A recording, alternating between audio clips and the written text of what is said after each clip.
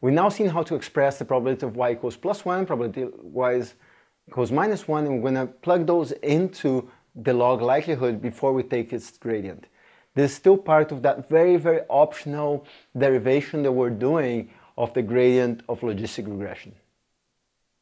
Now we have probability y equals +1, probability y equals -1. We can go ahead and plug those in to our log likelihood function, and with the indicators and all that good stuff. Let's see what happens. So I'm going to go ahead and plug in these definitions of the probability of y equals +1, y is equal to -1 into log likelihood. It turns out the log likelihood is going to simplify to a pretty cool term, and we're going to take the derivative of it and derive the derivative that we're hoping for. So here we go. So I'm just going to first plug in the probability that y is equal to +1 into the first term. So we're going to have that the log likelihood function is the indicator that y is equal to +1. And so we're only going to deal with one data point for now, and then we're going to sum over the data points later. So of the log of that ratio, so 1 over 1 plus e to the minus w transpose h of xi. This is the particular data point we're dealing with. So that was easy. That was the first one.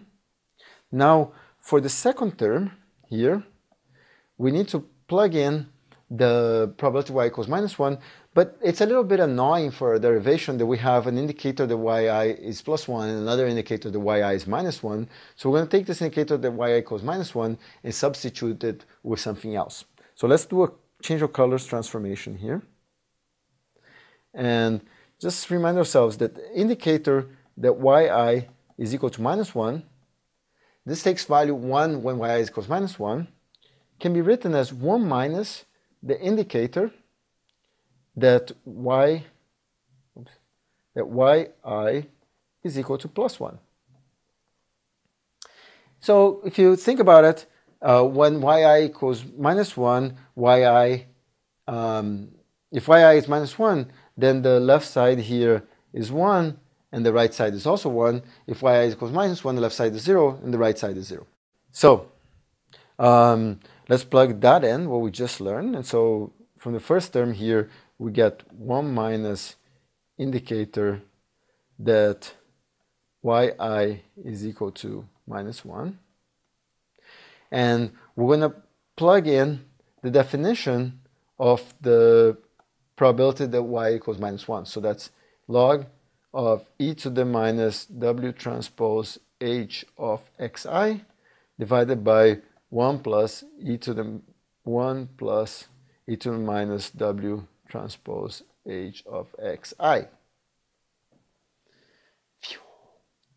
Great. So now we have our two terms, and now we're going to move a couple of things around and simplify the equations pretty significantly. So let's go ahead and do that. Okay, let's go back to our change of colors transformation. We're dealing with the first term. So the first term is the red term. So let's go back to the red term, and let's see what the log of 1 over 1 plus e to the minus w transpose h of xi looks like. And the log of 1 over something turns out to be minus the log of something. And the something here is 1 plus e to the minus w transpose h of xi. So plugging that in, we get the indicator that yi equals +1 that multiplies minus the log of 1 plus e to the minus w transpose h. So we're going to write here log of 1 plus e to the minus w transpose h of xi and put the minus sign out here. As for the first term, so now let's look at that famous second term and expand it out. So let's go back to our blue. And so the coefficient here stayed the same, 1 minus the indicator that yi is, I should say positive. So yi is positive, sorry about that, of the log of that ratio. So let's explore what that log of the ratio looks like. So the log of e to the minus w transpose h of xi divided by 1 plus e to the minus w transpose h of xi. And so what does that look like?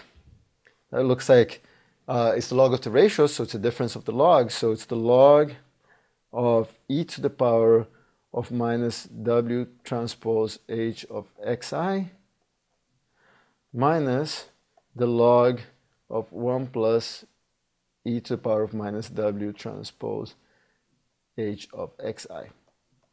Let's know two things. First, the second term is exactly what we had up here. So things are starting to look very similar. And what is the log of the first term? And here's another log trick. Log of e to the something, say e to the a, is exactly equal to a. So in this case, the log of e to the minus w transpose h is just minus w transpose h of xi. So plugging that in, we get our coefficient that multiplies minus w transpose h of xi minus the same term as the other side, log of 1 plus e to the minus w transpose h of xi. Okay, going a little slowly. And now you can shake things around, move things, lots of stuff cancels out. I'm not going to go through that in detail, but you're welcome to do it. I'm just going to do a change of color transformation, go to purple, which is a color I love, and just write out what the answer is. And the answer here becomes log likelihood can be written as, for a particular data point, as minus 1 minus the indicator that it is a positive example. So yi equals plus 1. That multiplies w transpose h of xi minus the log of that crazy term, 1 plus e to the minus w transpose h of xi. So we started from the log likelihood function. We went through a bunch of derivations and maths, which you can explore if you want, and we ended up with this much simpler form.